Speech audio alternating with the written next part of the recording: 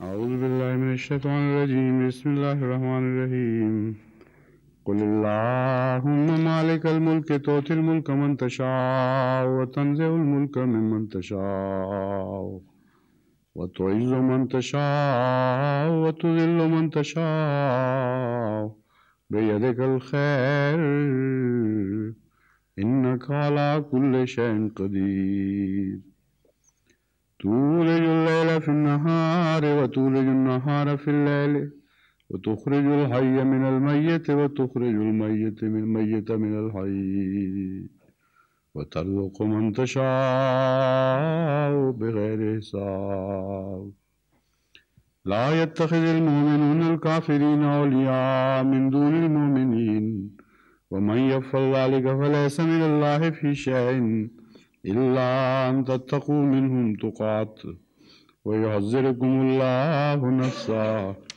وإلى الله المصير قل إن تخفوا ما في صدوركم وتبدوه يعلمه الله ويعلم ما في السماوات وما في الأرض والله على كل شيء قدير يوم تجد كل نفس ما عملت من خير محضرا وما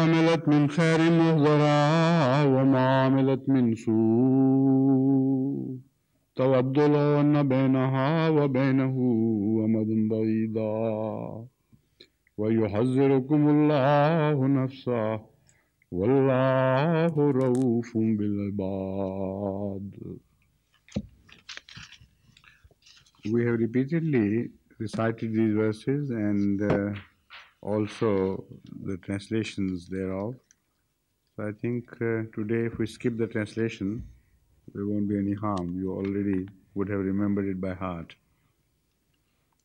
Why I repeated the first three verses is because there are a few points which I think should be brought to your notice. Shahid Allah, let me see.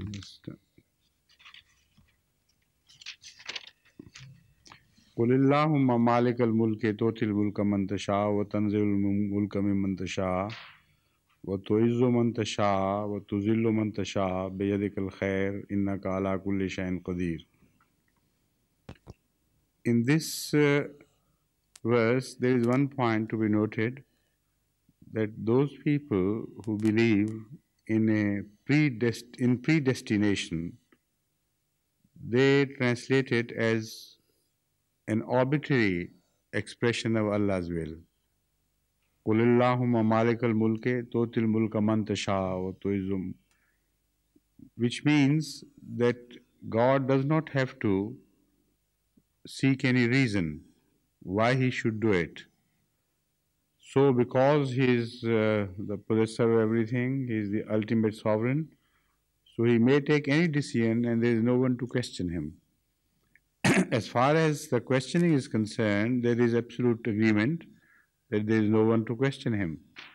But as far as this connotation of a decision of God without its relationship to justice or fair play is concerned, we totally reject it on the authority of the Quran itself.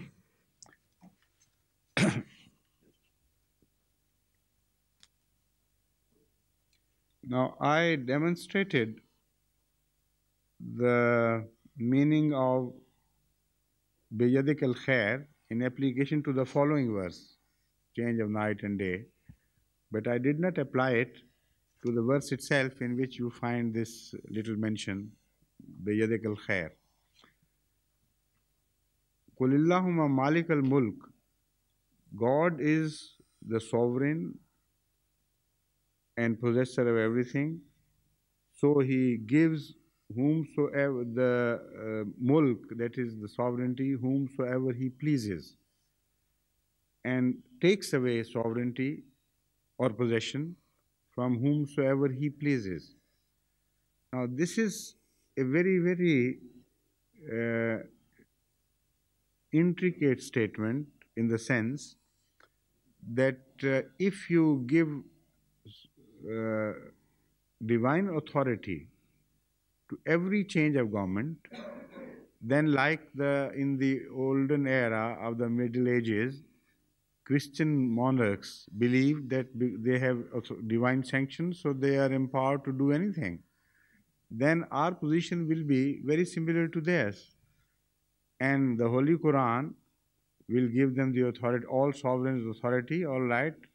For instance, General Zia has come and he has taken this position. He is Allah's vicegerent. He is there to do things for the sake of God. So his appointment would be justified under this verse. So this is a very difficult verse, and this should be well understood before we proceed further. Otherwise, this will lead you into many problems and difficulties.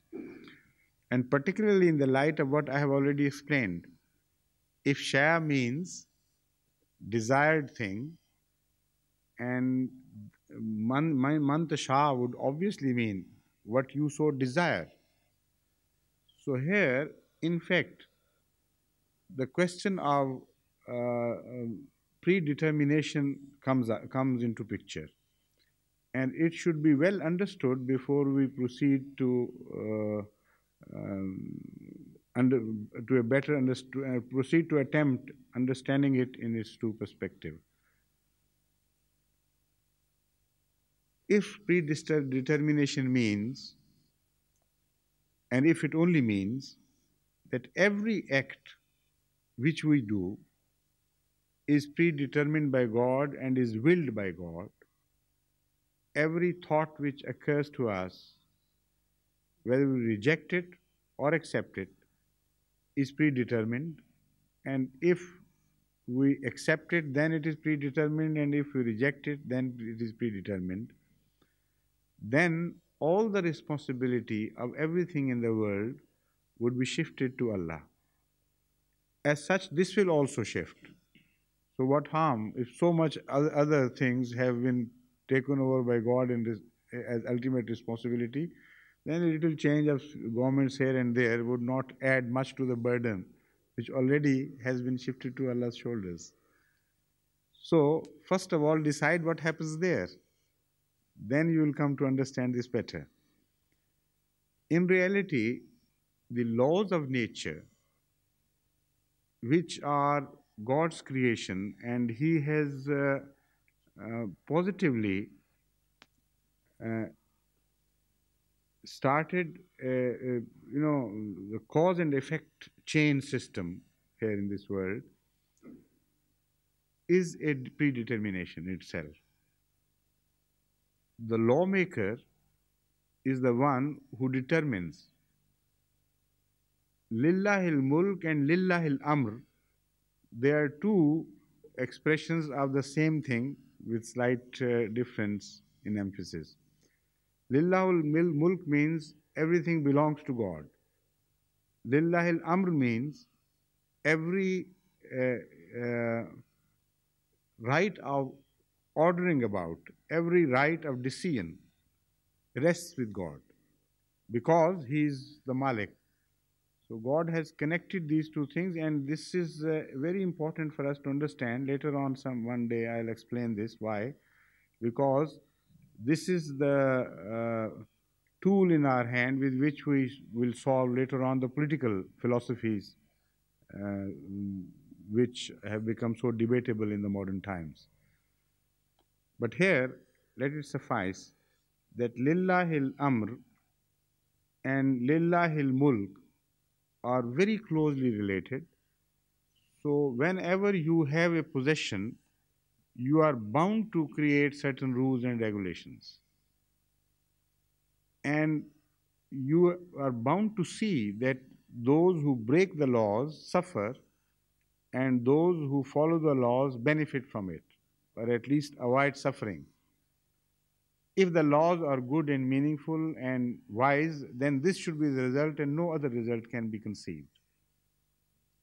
If somebody is a sovereign and he devises rules and regulations and laws, be it democracy or whatever name you may give it, then if they are wise and well understand the nature of subjects to govern which they make the laws, then the result must always be good. That is the point. So, if God is the sovereign in this respect and He makes the laws governing the whole universe and also the human affairs and human psyche, etc., then whoever disregards those laws and violates those laws must suffer. And whoever follows them must receive benefit from this. This is a law which nobody can change if everything else given, which I have mentioned, is good.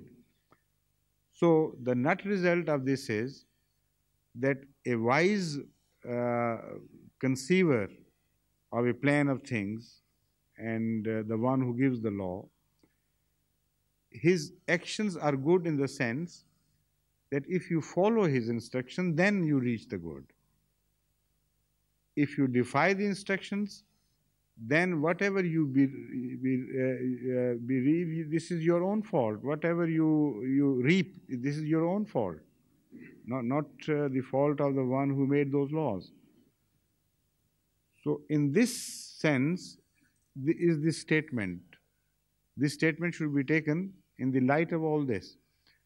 There are laws of Allah operating in this world regarding rise and fall of people. And there are certain people who follow those laws and they rise to a degree, rise to a position of sovereignty in their own respective measure of success, which may be very wide, may be very small, but that is neither here nor there. Kingdoms and sovereignty are distributed by God, not from nation to nation and person to person like this. They are distributed by God through certain laws governing these affairs. And those people who follow those laws may come up. Now, if they come up correctly, then of course goodness will follow. But if they come up, for instance, by violation of those laws, sometimes they also come up with the violation of those laws. Then we see that evil is spread. But that will not be attributed to God because they did not attain sovereignty through following Allah's will. So there are two types of sovereigns. Those who are good sovereigns in the sense that they had right to come into power, and those who are wrong sovereigns in the sense that they did not have any right to come into power. So if you include both the types of the sovereigns in this verse, then there is no explanation with us. Then Allah will be held responsible for that and Allah would be calling it good. Then there will be no order left at all in the whole human affairs. So that is what I am pointing out. What Allah is telling us here is this, that I have made certain rules and laws which you must follow.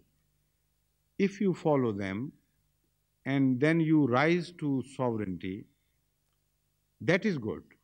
Because from Allah's hands only good flows. That will be good for you.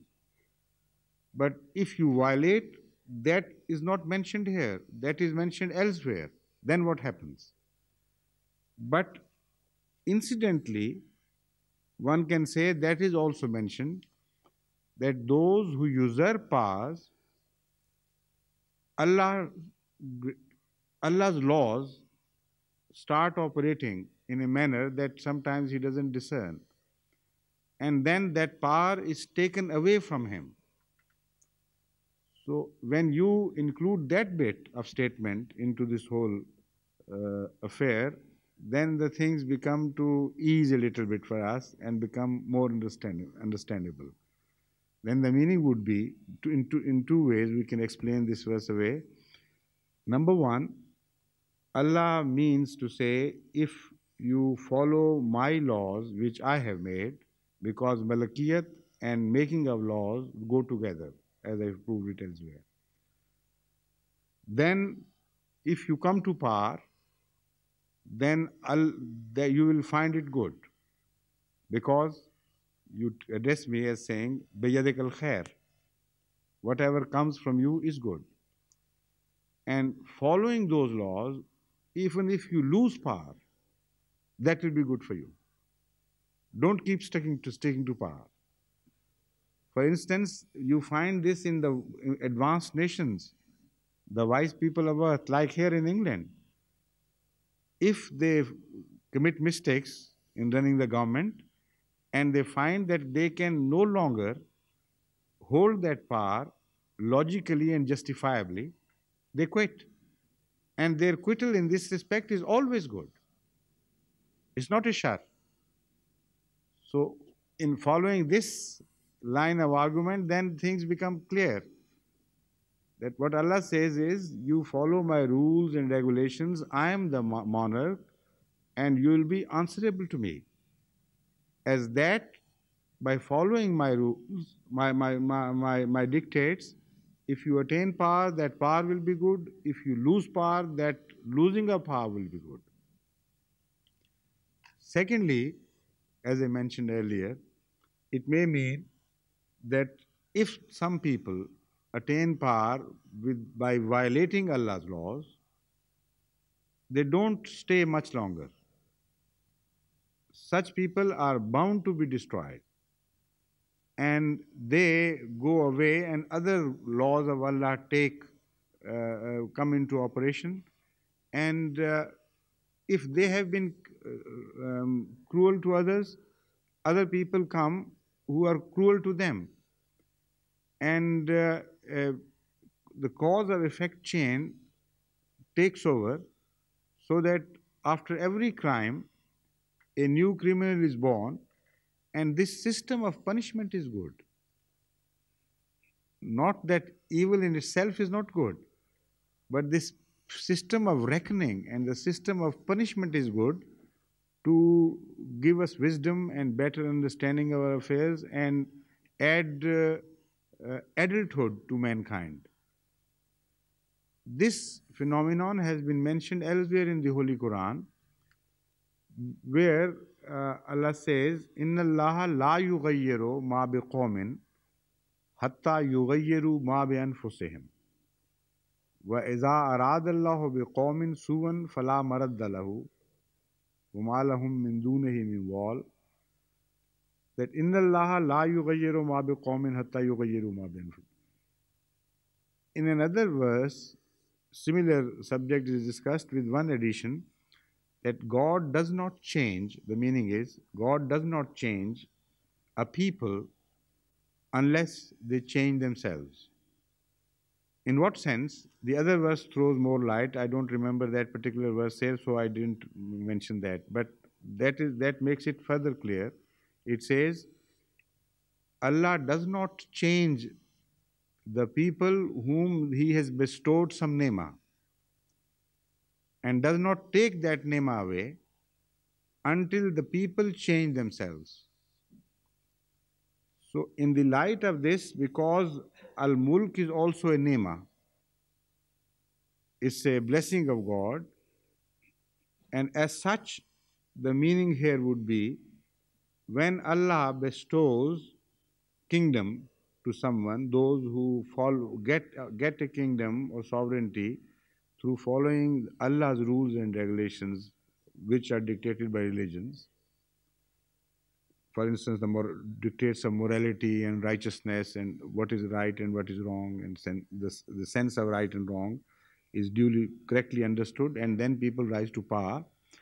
Then the meaning would be, Allah sees to it that they remain in power as long as they are good. Nobody can ever change them. So there is one guarantee here in this verse, that those people who rise to power and serve the cause of the people of Allah's servants and their countries, etc., in the manner as Allah desires, and they don't change. That is to say, the sovereignty does not get into their heads. Absolute power does not corrupt them absolutely, that sort of thing. then Allah sees to it that their kingdom is never broken and they are given an everlasting kingdom. But when they begin to change, corruption begins to enter and they begin to ripen into evil people, then Allah takes away their sovereignty. Now, that the first act is also good, the second is also good. If such a people who have become evil remain in power, then that is not good for the people, for the mankind. So sovereignty is taken away from them if they are bad. That of course happens everywhere. I mean, initially if they were bad, the sovereignty would be ultimately taken away from them, but in a different manner. Initially, if they were good, then their sovereignty will be snatched away from them. Now, these are the two different situations. Because they are very delicate subjects, I have to explain them further to you so that you fully understand. Because this verse is highly important for us in the modern times, because the people who attack Islam in the light of the modern philosophies and sciences will question you on these things positively if they come across these verses and begin to ponder over this. These are the questions which are going to be made subjects of discussion, of course. So we better thrash them out fully and truly understand their import. So as I said, two possibilities. One, people who have come to power with Allah's grace, that is to say by following His laws, they don't break any laws, they rise to power because they deserve. By serving the cause of the people, by becoming popular, for instance, in democracy, through the right means, by not deceiving the people and being devoted, they would rise to the power. Normally we see that such people also go away. There is no guarantee for their staying. And one thing which this verse is telling us is different from this. What Allah says is that such people, if they remain good, will not be removed. A sort of immortality can be gained here on this earth if you follow the desire of Allah and the dictates of God. Then people will not remove you. Whenever the governments change, you are bound to find there some change of heart or some change of mind or some change of practice of that government from the time when it came into power. They start getting corrupt. They start changing things. They begin to sit as if begin to rule as if they were the real sovereigns and the people were no longer sovereigns. They ignore people's wishes and become dictatorial and despotic in their behavior. When this begins to happen, then Allah's rules, of course, again operate and they are removed. But if they don't change, then Allah will not remove them, because if there are good people and they remain good and they are changed, then you can't find at the end of this, بَيَدِكَ الْخَيْرِ. How can you address God, a God which changes even good people, snatches away power from the good people? Because you snatch away power from the good people, so you are a good God. How can you say that? So it would become a self-contradiction. So therein lies that guarantee. This is what I am pointing out. Once I advised some people in Pakistan as well. They were very popular ones, and they came into power through normal democratic procedures. And because they were popular and they didn't do any rigging with the polls or anything wrong, they genuinely deserved that. After some time, they started changing. And when they started changing, they started also deceiving people. They came with different intentions and different claims and started doing things contrary to what they had claimed earlier. And also, they started intending rigging of polls at various stages. Once it so happened in Faisalabad, for instance, and their Ahmadi workers were also, you know, very familiar with them, and they thought they would help us. And when they wanted certain objectionable conduct, some certain objectionable practices from these Ahmadi workers, I told them off. I said, no, we are only partners in goodness, not in evil. So they said, this is how people stay into power. This is essential. You don't understand politics. I said, you don't understand politics. I have been taught policy by Allah, by the Holy Quran. And the politics of the Holy Quran is that you stick to good and Allah will see to it that you are not removed. You will stay. And if you do not stick to good, then whatever you do, you are bound to be wiped out of this face of earth, now or later, because Yadikal khair, God has khair in him, and he does not change hands in sovereignty as long as people no longer deserve to remain in power. Now, because this sovereignty, the word sovereignty is not only applicable to the material world, but initially, as I said, I told you, and more importantly, this word mulk applies to the heavenly kingdom, prophethood, and people who are born out of prophethood and are given rise. So there is a lesson for us. The greatest heavenly kingdom came into being at the time of Hazrat Muhammad Mustafa sallallahu alaihi wasallam. Had those people who followed him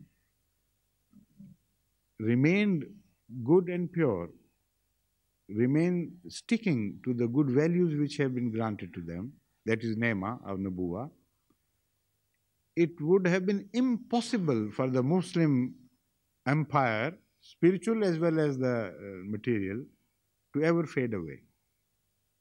This was a guarantee against that. And today the world would have been a completely different world altogether.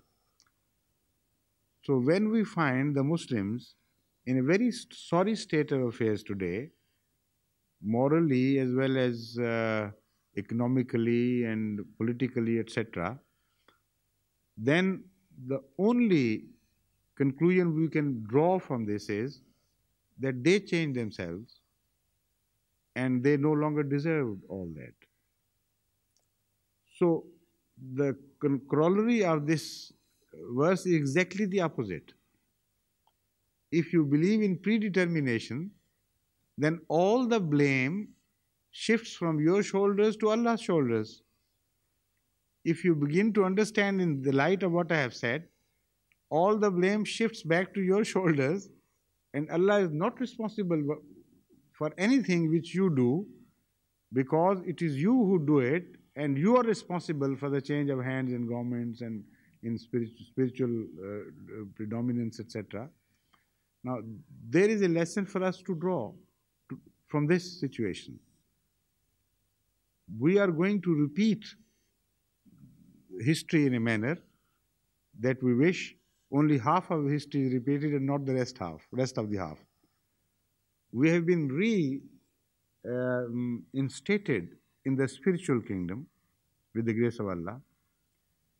And if we stick to these values and be more faithful to Islam, then I assure you immortality.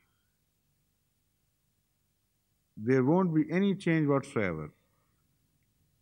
The moment you forget this and you consider yourself to be, deserving of all this, as if these things, these nemas, which have been given to you by Allah, were your right. The moment you begin to think of this or behave like this, then the process of deterioration would take over and everything will ultimately be destroyed. So this verse is a very, very important verse. It deals with the rise and falls of empires, spiritual and carnal. And the main secret is you have to remain good. That is all. Good in worldly affairs or good in spiritual affairs, and that is the guarantee. No other hanky-panky, no other trickstery is required. So this verse is a philosophy exactly opposite to the Machiavellian view. Machiavelli uh, thought that you can only remain in power if you are unscrupulously corrupt and cruel. Although many people today do not believe in Machiavellian philosophy openly, but all the politics of the world is following Machiavelli. If you analyze the political horizon of the world today, ultimately they believe in Machiavelli. They say he was right. You have ultimately to seek refuge in some sort of corrupt behavior, corrupt manners, corrupt attitude towards things. Otherwise, you can't survive this world, this modern world. So politics has become another word for corruption. Diplomacy has become another word for duplicity and falsehood. So if this is true, and I find this to be exactly true in the modern affairs, and also if this verse is true, then they can't stay. Do whatever they may. These people are bound to be destroyed and wiped out. Because according to the statement of this verse, if you have changed and you're no longer good, if you remain absolutely and permanently, then Bayyadikal khair, that part of the statement is not correct. So God has to change you for the sake of the people, so that a goodness follows your destruction. So therein also lies the message which I try to deliver during my tours, even particularly in Canada this time. And they agreed, but they said, well, we can't do anything about it, Many politicians discuss this, and some were in fact so deeply influenced by this Islamic attitude, which is very simple, as simple as simple as can be. Yet it is so deep, so rich, that they were overwhelmed when they analyzed it and they understood the true impact of this, and they said, yes, that's the only way out. But there is no way out,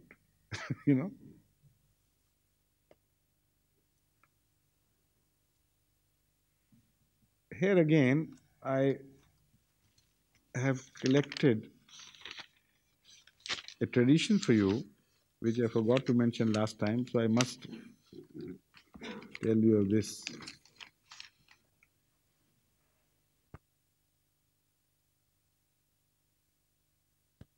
We have heard so much about Isme Azam, the greatest name of God, the greatest attribute of God.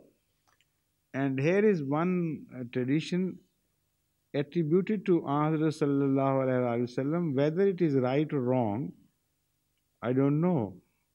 But here the Isme Azam is mentioned not as somebody's opinion, some scholar's opinion, but it is said that Hazrat Rasul Akram sallallahu alaihi wasallam once mentioned that great attribute of God, with the help of which, if you pray to God, it will never be rejected, is in this verse, قُلِ اللَّهُمَّ مَالِكَ الْمُلْكِ تُؤْتِي الْمُلْكَ مَنْ تَشَاءُ. So now it's up to you to derive your own conclusion. What is the Isme Azam of God? But don't forget the presence of the word Allah. But you will say then, this word Allah is oft repeated in so many other verses.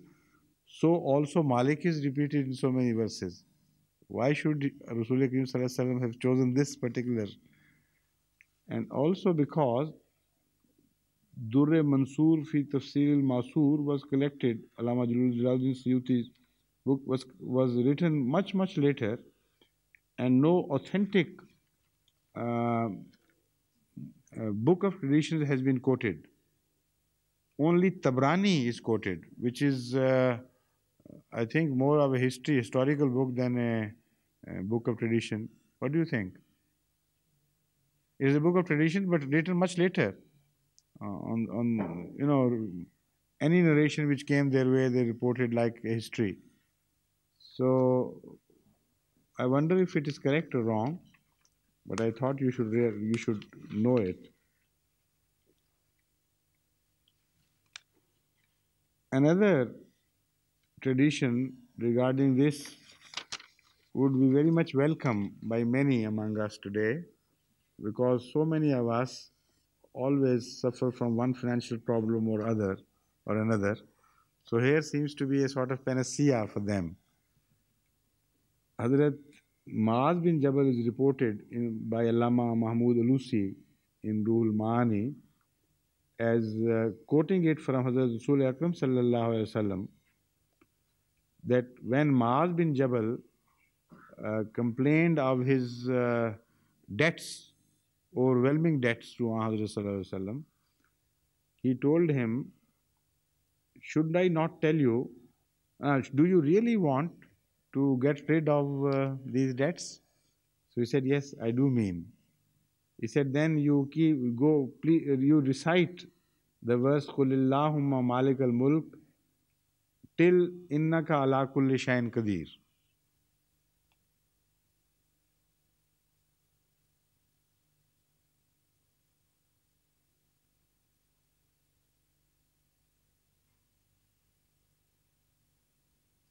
And then afterwards, you pray to Allah in the following words. That's not all. First, you recite this, إِنَّكَ عَلَى كُلِّ شَيْءٍ قَدِيرٌ, up to مَالِكَ الْمُلْكِ, the full verse. Then you pray, oh my God, you are Rahman, that is the most beneficent, not only for this world, but also for the world to come, for the hereafter. Also, you are oft repeating in your mercy and kindness, that is Rahim. And you bestow things on whomsoever you please, and hold your hand from whomsoever you please. Please remove all my debts. After this, it is said, if he prays in these words, then if there is somebody is under debt to a degree as if his debts are of the weight of the whole earth, even then God would remove his debts.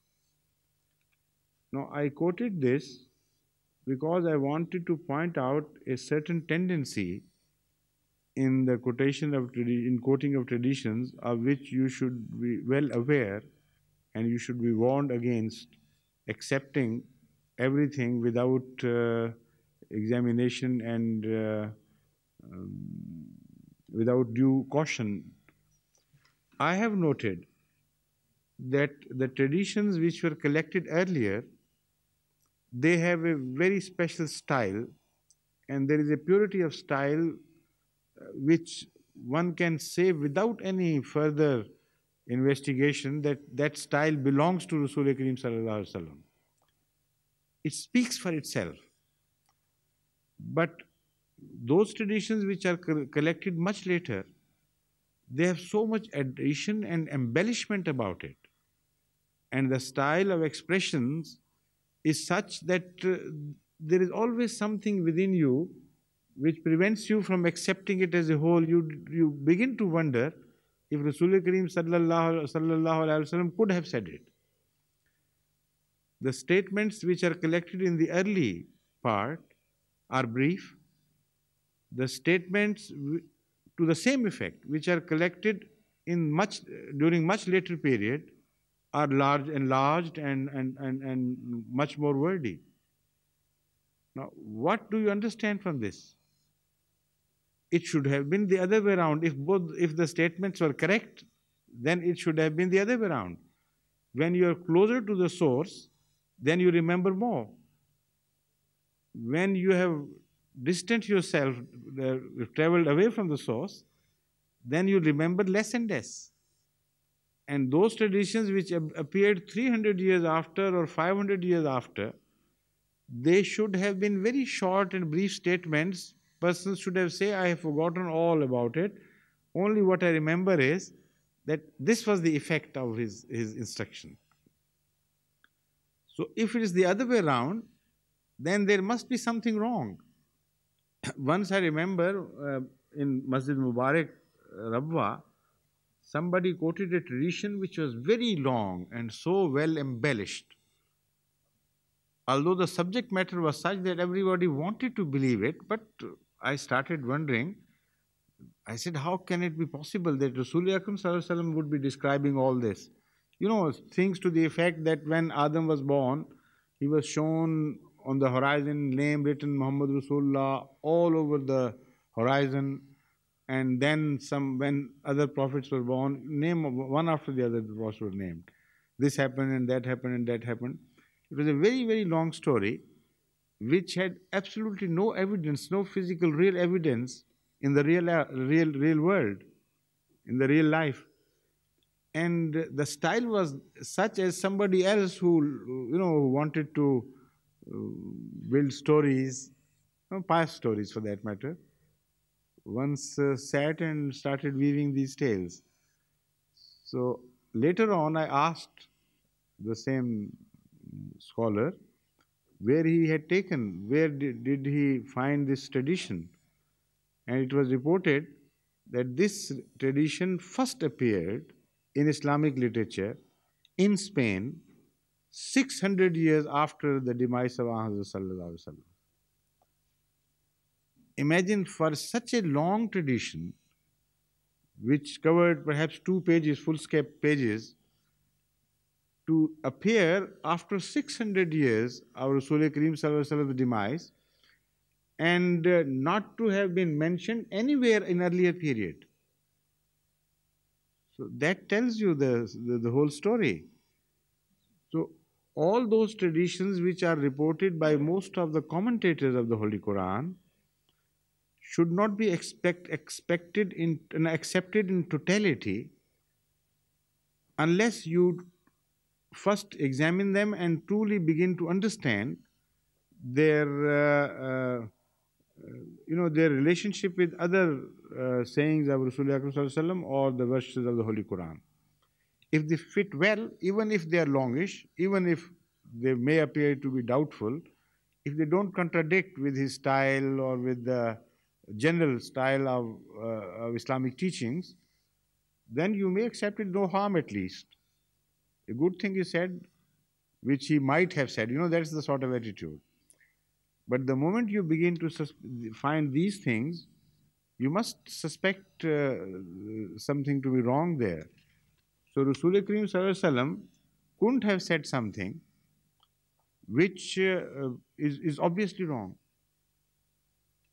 The whole weight of earth, the whole earth load of debts will be removed if you say these words. So this is how Islam was ultimately turned into stories and tales by these Muslims. Sometimes somebody misunderstood the meaning and misquoted, but most often than not, in the later period, there were people who were devoted to concocting to things and attributing to Rasulullah Kareem Sallallahu Alaihi Wasallam, and they enjoyed embellishing things and telling tales. And even earlier, in the earlier period, such people had started, unfortunately, to make their presence felt in the Islamic world, an obnoxious presence felt, in fact. Hazrat Imam Bukhari quotes that once he pursued the line of a tradition and wanted to trace it to the original living source, And he traveled far and wide, and ultimately he reached a place where an old gentleman was sitting in a, in a room. I think it was. You remember this? Pardon? No, no, no, no, no. I think he mentioned a sort of recluse room underground, like basements nowadays. So the man was living in a basement, a sort of recluse who had broken all contact from the world, and he had very large, big white beard and a very impressive personality. So Hazrat Imam Bukhari approached him and said, I am told that this is a tradition of Rasul Kareem Sallallahu Alaihi Wasallam, which was related by you, narrated by you to somebody of this name. So he said, yes, yes, sit down, and you're right. I did it. I narrated it. So Hazrat Imam Bukhari asked him further, who reported it to you? That is what I wanted to find out, because between you and Hazrat Sallallahu Alaihi Wasallam there is about 200. When Hazrat Imam Bukhari came 200 years from Rasul Kareem Sallallahu Alaihi Wasallam, I think. But whatever the time was, he said, so many years have passed. Who were in between you and Rasul Kareem Sallallahu Alaihi Wasallam? He said, none. I said, what do you mean? He said, I am making them myself. I know if Rasul Kareem Sallallahu Alaihi Wasallam had lived, he would have said things like this. And he said, look here, all this library, the room full of papers and writings, he said, all this has been made by me. And I'm so sure, that what Rasulullah's trend is and what he would have said. So I'm spreading goodness. There is nothing, no harm. So in the name of goodness, if it had started happening in the time of Imam Bukhari, what might have happened at the time of Allama Mahmud Alusi and others? So out of love for Rasul Kareem Sallallahu Alaihi Wasallam, they accepted, unfortunately, this material. But out of love for Rasul Akram Sallallahu Alaihi Wasallam, we should reject. Because anything which is deprived of common sense, which God has given us, could never have been said by Rasul Kareem Sallallahu Alaihi Wasallam. And if they insist it was said, then they should try it. Anybody who is under load of debts, then he should go on taking debts from right and left, and say a few words like this, and his debts would be removed. I mean, this is absurd. What I believe is that Rasul Kareem Sallallahu Alaihi Wasallam wanted to point out to the meaning of this verse, قُلِ اللَّهُمَّ مَالِكَ الْمُلْكِ تُؤْتِي الْمُلْكَ مَنْ تَشَاءُ وَتَنزِعُ الْمُلْكَ مِمَّنْ تَشَاءُ, and wanted to point out that you follow the rules dictated in this and the philosophy mentioned in this, then you will never go under debt. And if you go after, making your life subservient to the dictates of this verse, making your day-to-day behavior and financial dealings subservient to this verse, then even if you come under a load of debts, they will be repaid. Now, the word Malik is the key. Malik al-Mulk is a very important expression which points out that no illegal or unjust transactions should be made in finances at all. You can't give of which you don't possess, potentially or virtually, literally or metaphorically, whatever meaning of possession you understand. Things which you cannot possess or do not possess, if you act as if you possess them, then you are bound to suffer. So some people borrow beyond their capacity. That is to say, they want to become Malik al-Mulk, while it is Allah who is Malik al-Mulk. And if you always remain within your capacity and borrow only to that extent which you can pay back, then neither you can suffer nor the society can suffer under neck-breaking or back-breaking debts. What happens in the modern days is that nowadays they have applied these breaks to this free borrowing by asking you to pledge some real estate against your borrowings from the bank. Now, this is the principle involved, in fact. You can't borrow what you do not possess or the value of which you do not possess. The moment you do it, you enter a state where you can't pay back your debts. So this lesson was taught by Hazrat Sallallahu Alaihi Wasallam to somebody, and the rest was built around it, by way of embellishment. And a few words were added and said, all right, you do this, and the result would be that whatever you borrow irresponsibly, without regard to your own capacity to borrow, that will be finished. I mean, that load will be taken off from you by Allah. So, such traditions, again, the lesson is should not be rejected altogether. Personally, I am inclined to believe that there are very few people like the one I reported from Hazrat Imam Bukhari, but most of those who interpolated with traditions did it either through mistake, by forgetting things and trying to remember it, they remembered a few extra words, or they explained things away, suggested things after mentioning a tradition that you can use this and you can use it in this manner and that manner. Like sometimes you find Hazrat Imam Abu Huraira doing the same thing. And sometimes the Muslim ulama, while debating certain issues with us, attribute the sayings of Imam Hazrat Abu Huraira to Rasul Kareem Sallallahu Alaihi Wasallam to prove their point. And then in response, we tell them, no, it is here that the statement of Rasulullah Sallam finishes, and it is here that the statement of Abu Huraira begins. Now this we can do because those scholars of the quality of Hazrat Imam Bukhari, etc., were very careful. And if not one, the other did mention that this is the statement of Rasulullah Sallallahu Alaihi Wasallam, and that statement is the statement of the narrator and not Rasulullah Sallallahu Alaihi Wasallam. But this strict application of cautiousness is no longer found in the later period. So things got mixed up, even inadvertently. I don't blame them altogether as forgerers, because among them are very great scholars of, very high station in Islam.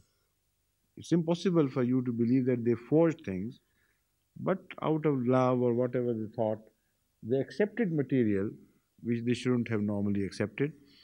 But still, it was woven round some kernel, some central statement of Rasulullah Kareem Sallallahu Alaihi Wasallam. So you should try to find out which that statement might have been. This attitude is essential for Ahmadis, and if you understand this attitude, then you can better deal with the Ahle Quran as well. The Ahle Quran are those who rejected the tradition in toto. They said, because of so many problems, the passage of centuries, then the interpolations, misunderstandings, additions, subtractions, explanations, etc., it's very difficult, if not impossible, to find out what Rasulullah Kareem Sallallahu Alaihi Wasallam might have said. So the easy way out is to reject it all together and just stick to the Holy Quran and consider it to suffice. Once an Ahle Quran was debating this issue with me, I said, suppose I told you that in the sand by the bank of a certain river, there is gold mixed in sand, say by 1% or so. Will you just reject that in disdain and walk away and say, because there are 99 particles of sand, why should I bother to reach one particle of gold and do or go through all that labor? I said, if people, even with less percentage of gold, much less percentage of gold, have spent their lifetimes sifting gold from sand. So you care even less for Rasulullah Akram sallallahu alaihi wasallam sayings, which are pure treasures. So it is not for us to reject it. If unfortunately something impure has been mixed, it is for us to find out the pure part and go through all the labor which we can apply. Then Allah will reward you. And in the case of Rasul Kareem sallallahu alaihi wasallam sayings, also there are muhkamat and there are mutashabihat, like we discussed in the earlier verses. I have found traditions which work as muhkamat.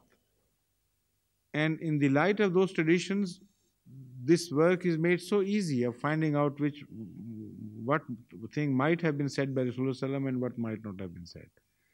So one should not reject everything in totality, even the exaggerated, those traditions which appear to be very much exaggerated, out of shape, on which if you work, you always find some reward. If not always, mostly you find some reward.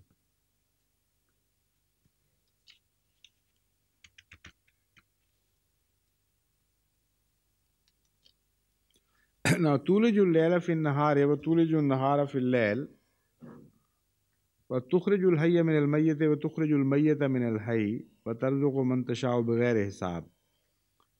That you enter day into night and night into day, in the sense, as we understand in English. In Arabic, apparently it is said the other way around.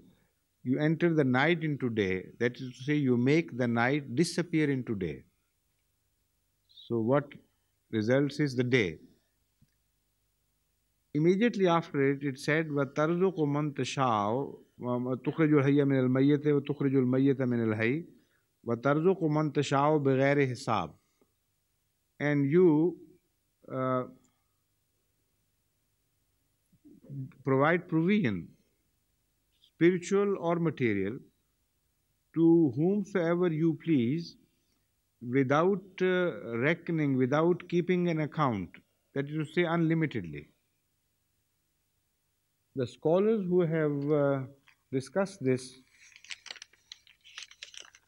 have not mentioned, not to my knowledge, I have tried to find out, but they have not mentioned the relationship between the phenomenon discussed and tarzuqu man tasha'u bighairi hisab.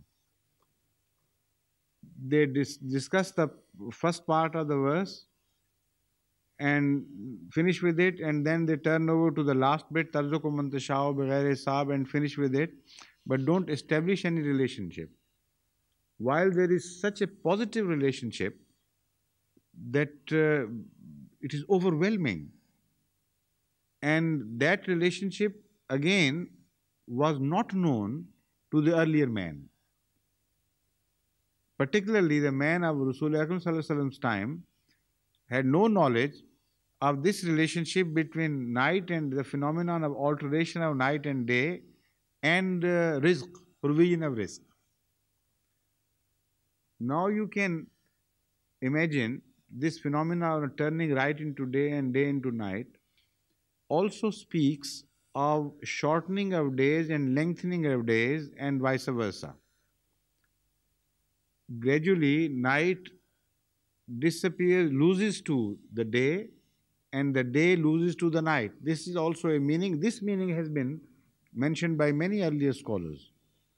I mean, this is a valid meaning through the Arabic expression, that shortening of nights and shortening of days alternately, this phenomena has also been mentioned.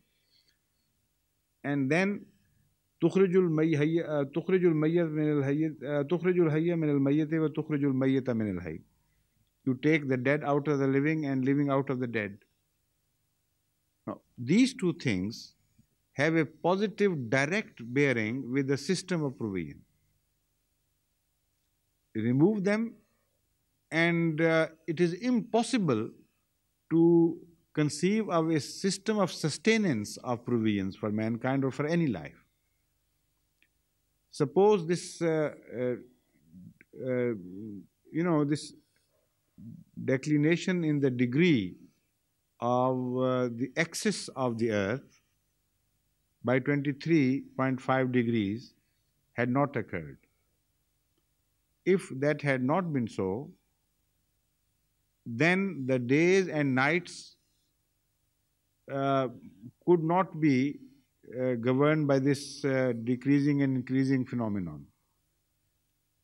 Then the situation will become completely different.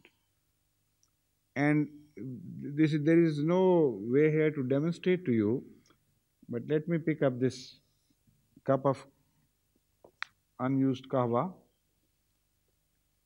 Now this, suppose this is the earth, this is revolving parallel to the sun. Now, if it is revolving like this, the day and night will be exactly equal in this position. Exactly equal. If the axis is parallel, I mean. So, this verse will not operate here. Then what would happen? What wrong will it do to the system of provision? This is what we have to see. The earth is also moving, so it comes here. And as long as it remains in this position, there will be total day for many months, complete full day on this part of the earth and a complete full night on the other hemisphere of the earth. The result would be that all life would die out here and all life would die out there.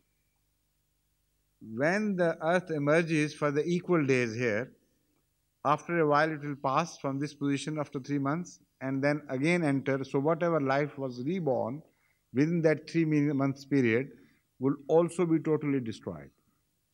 That is one thing.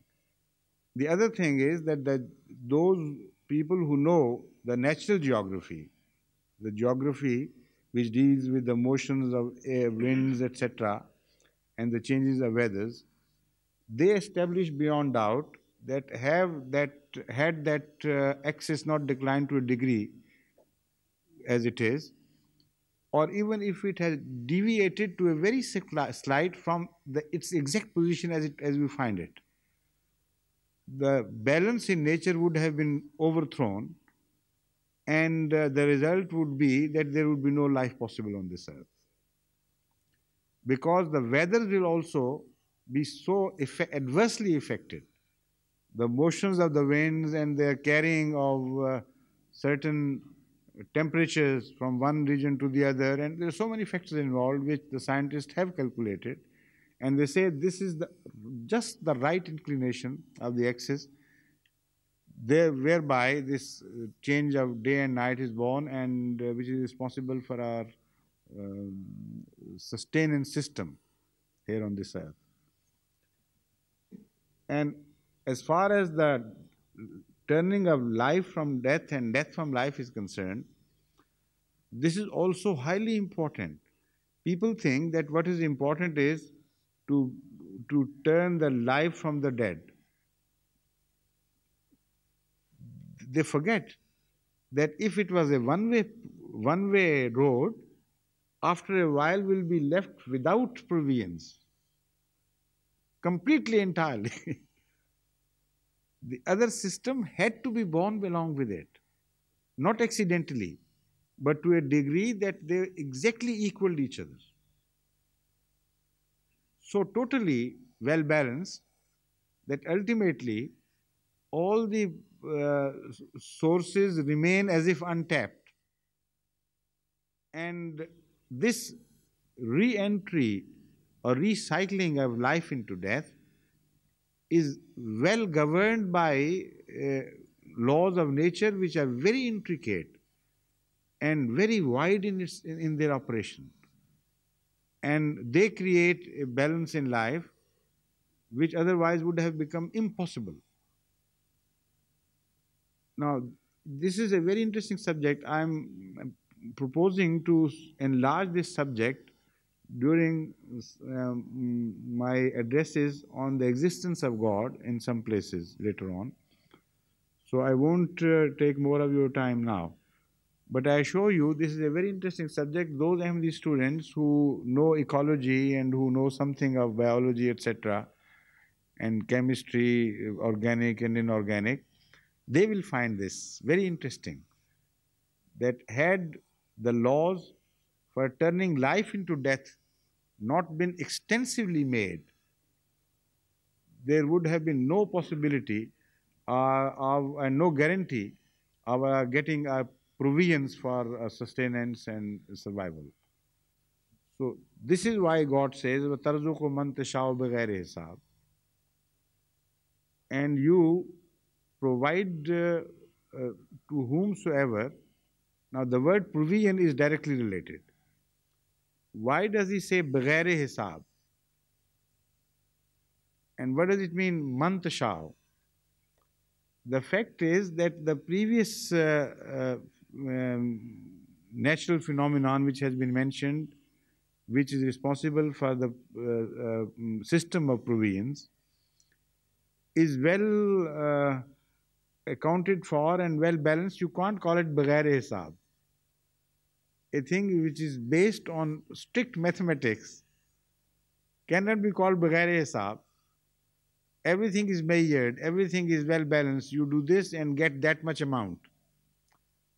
So there is no question of بغير حساب here. If you sow seeds and follow the laws of nature, according to a mathematics which can be applied, you can get the maximum to that and the minimum to even to zero sometimes. But there is a mathematics employed every time you try to multiply your provisions by following the laws of nature. So why does Allah say بغير حساب? What does it refer to? Now there is one reference is to a mathematics which is unknown to us. And that is to say, every time people, when calculated how long shall we survive with the available sources of provision, even many hundred years ago, when they pondered over these questions, they calculated, and according to their calculations, the world would have come to an end by this time, or before, even much earlier. And you extend the calculations backward in history, and the provisions should have got completely exhausted much, much earlier. So if you go by hisab, which we know, we simply can't guarantee for the survival of any life here on this earth. So بغير hisab, to our reference, in Allah's knowledge, there is a hisab, of course, for everything. With application to us, it seems that we are being given بغير hisab, because this, what is the theory? Marshall's? Malthus, yes. Malthus's theory of progression of life and the progression of provisions in relation to each other is so frightening that if that theory were correct, even today we might have run out of our provisions already. But as we reach this stage, new sources of provision are appearing before us, more and more and more. Now we have learned to live in the heavens. That is a very significant breakthrough. We have learned to live under the ocean surfaces, deep down on the bottom of oceans, like Japan has already done. And we have learned to convert food from algae found in the sea, which were considered to be previously totally unfit for human usage, and nobody could conceive of deriving anything from it. Now you can find meat prepared from those algae. And we are being ushered from one stage to another, but at every stage, we, according to human calculations, our mathematics should tell us that that is the limit, and after that, no survival. So as we see it, we see that God is doing it بغير حساب. His mathematics doesn't come to an end at all. It knows no boundaries. It goes on increasing. So that is one meaning of بغير حساب. The other meaning is applicable to the spiritual world.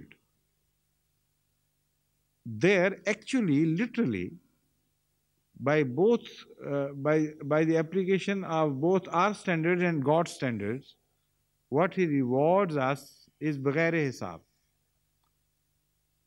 Our good deeds here are limited, small. Also, unfortunately, they are not perfect in most cases. And the reward is an unending heaven and a life of ease and peace and Allah's love. Now, what relationship is there between the labor and the reward? No, none whatsoever. So, it is بغير حساب. Now you again turn in the light of this and turn back to the material world, and then you suddenly begin to see that here also you are being provided بغير حساب. In this sense, that whatever you put in as your labor, what you derive is far more than what you should have been given. So Allah gives you not to the measure of your, in according to the measure of your labors, but بغير حساب, in this sense. And when you go back into history of mankind, before mankind was ever even born, came into being, then you begin to see that you are given those things in which you did not play the least part. You could not play because you were not born, you were not existent. Even 1 billion years ago, even more than that, things were prepared for you by God, in whose making you could not have taken any part whatsoever. So where is the hisab? Tell me now. Where is the hisab involved of labor and reward, application of mental qualities or physical qualities, and the result thereof? Nothing whatsoever.